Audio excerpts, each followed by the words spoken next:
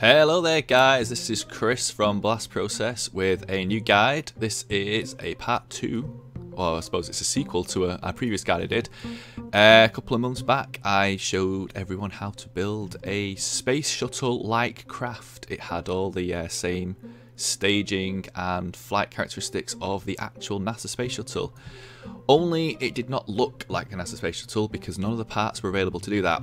But now they are, and this is the Mark 3. Let me, where is it? It is the Mark 3 cockpit. The entire Mark 3 range has had an overhaul reasonably recently, and including open cargo bays. So I'm going to show you today, using the same techniques as last time, how to build a Mark 3 shuttle rather than the Mark 2 shuttle. So this one not only will fly like the actual shuttle, but it will look like the actual shuttle as well. So, for anyone who knows how this shuttle works in real life, it does not have fuel on board. This is straight away different to my previous design. Instead, it's going to use these. These are monopropellant tanks, which powers the RCS system. Now, the actual shuttle doesn't call it that. It calls it the OMS, Orbital Maneuvering System, and it does actually have fuel and oxidizer, but it's totally different. Like the main engine uses liquid oxygen and liquid hydrogen, and then once in space it uses two totally different fuels. And then the entire system in space, it just powers two little engines which are on like nacelles, I think they're called, up on the top. But we're going to ignore that for now. So that's going to be our fuel. Engines. So obviously we're going to need the main engines, and we're going to have 3 just like the actual shuttle. So we're going to go 1, X, and we're going to go one in the centre, so it's going to be a 3-shaped one. If you hold Alt while clicking on something, that allows you to copy and paste it. That's just so people know. It was certain questions people asked me about my last video. And I've also created a sub-assembly, which is already waiting, called wings. Now, when you build wings, this is a quick tip. Build them so they all connect to one central wing. Rather than connecting each wing to the body, if you build them so they connect to one separate wing, you can move the whole wing assembly as one, like this here. So you press X to enable that.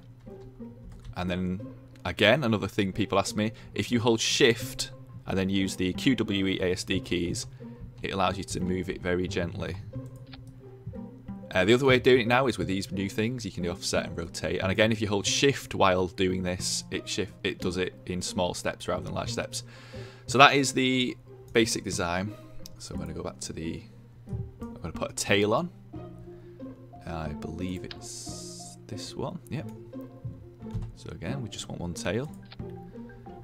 And we want some... Nope. Yep, I never get that right first go. Come on, there we are. So that is the tail. Now, okay, so let's get the engines on because we need to get the weight balance right now. So for this shuttle, because this is going to be pretty heavy going into space, we're going to use the skippers. Now if we can get the X, there we go. Oh, wrong button. No, we need to get it to attach to that. So if you hold Alt, you lock on when trying to fix it onto things. It's not quite perfect, but like that, I can't. It's not want to. Oh, I had it then. Is that it? That's it. If you hold Alt when pressing it, it will lock on much easier. So then we'll grab this. We're just gonna center them a little bit more. Okay, that's pretty good. And now this is purely just for decoration. This is going to allow us to hide the horrible join a bit better. It's also going to provide us a little bit of control. Not a huge amount, but you know, it could make the difference. But it will hide the horrible join once these start to move. So this is the basic shuttle design. So what you're going to do now, center of thrust. Sorry, you don't need center of thrust now. You need mass and lift. So as before, this needs to be as far forward as possible, and this needs to be back, but you don't want them too far apart, otherwise you create a very wobbly design. So actually there, we're not looking too bad. You also have to remember, the only time the wings lift and the control maneuverability comes into play. So when it's landing, and when we're landing, we don't have as much fuel. So if we remove the fuel, it actually moves forward. So that's good. So now what I'm going to do, I'm just going to open this. We're going to, in our first, I'm going to do this video in 2 parts because it's going to be quite complex.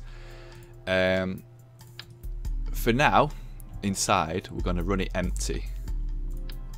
I'm going to place 2 of those on like so. So for those who have seen an actual shuttle in real life or have seen pictures of them, one of the things you will note is that almost every shuttle since I'm not sure when has got this big airlock system on the inside. Now they never used to all have this. This is something that was added later on. It has docking clamps on it and all sorts of stuff. Obviously we don't need, I could have put a crew module in there, but these will actually come in handy for all sorts of things, so that's how they're going to be. We need that back, so yeah, that should do it. Okay, so we're going to close up. That will also provide us much more stability as well, having a pair of those things in there. In fact, let's just open it. Before we do anything else, we're going to attach. I don't see it, it's in there somewhere. There it is. Just going to check one of these generators. We'll attach it. I'll attach it there. Just in case, so we don't run out of power when we least expect it. So for now, we don't need any orbital maneuver systems because for now we're just going to test the balance. So we need to put a new wheel on the front. Oh, hang on, let's get a fresh one. Okay. So it's a ship, a spaceship. An aeroplane, rather. At this point, we're just going to test its aeroplane capabilities. Right now, it looks a lot like the shuttle. Will it fly like a shuttle? I doubt that very much. But it's never going to fly without engines, because these engines do not have fuel that will power them. So there are 2 ways of doing that. This is the way I'm going to go with. Grab this. Center them on your ship. Ideally, around the center of mass, because that way it won't make any difference. You are going to grab, where is it? A couple of fuel tanks, strap them on like so, and fuel it in. So what we're going to do, oh no. So this is now provided fuel for these engines. So these engines will now be fueled, and we're going to push it up. Okay, so we're going to save that. And we're going to launch. So we're going to just see what actually happens here. For all I know, the whole thing could explode. So the plan is I'm going to use... okay, so... Right, so I'm going to need some struts to get this thing working. Whoa. Okay, so it flies. So that's good. Wow, okay, so the fuel is not going to provide anywhere near... Oh, wow, yeah, those wings are flappy as hell. Okay, so engines off, dump the fuel tanks. Okay, so now we are doing what the shuttle was designed to do. Wow, this is terrible. We have control, we have lift. The wings are all over the place, so they need strutting in.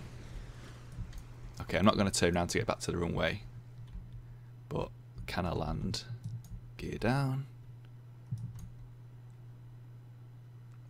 Okay, so at 60 meters per, so 70 meters a second, I should say, I am actually producing a fair amount of lift.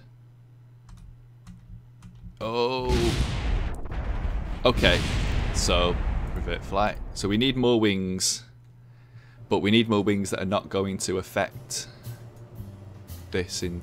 Right, so for one thing, I'm going to put a couple of extra fuel tanks on. In fact, you know what?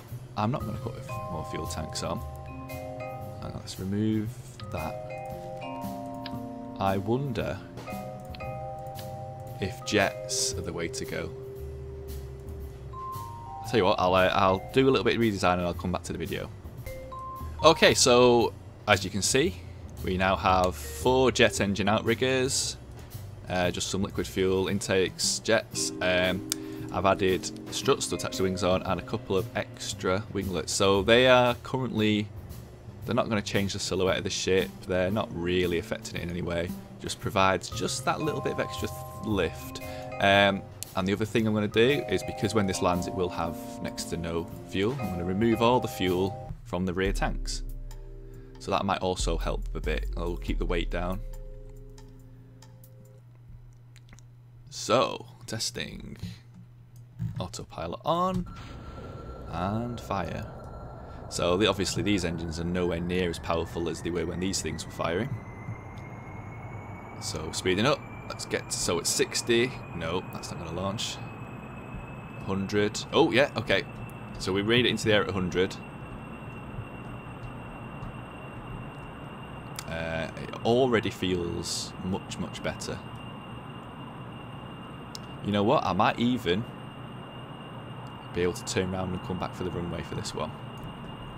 Okay, so what I'm going to do is I'm going to get myself into a position very similar to the position I'd be in if I was making an actual landing. We have tons of fuel to perform this.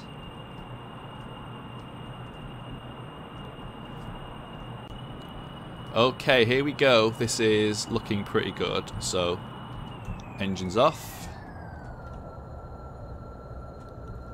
Okay, here we go.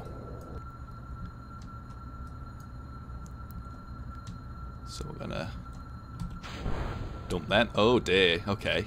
Oh, here we go, that's fine. Right. So gear down.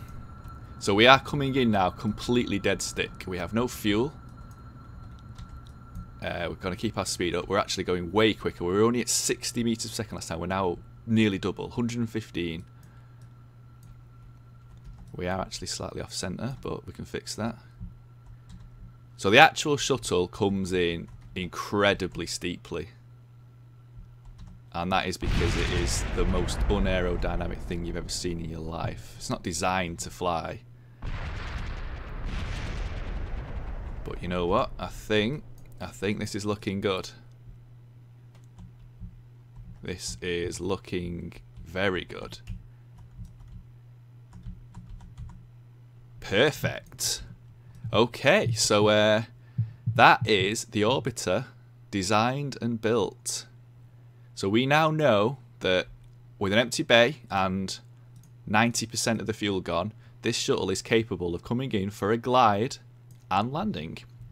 So that's it for part 1. Part 2 will be building the fuel tank and the boosters and teaching you how to get it into space. I will see you then.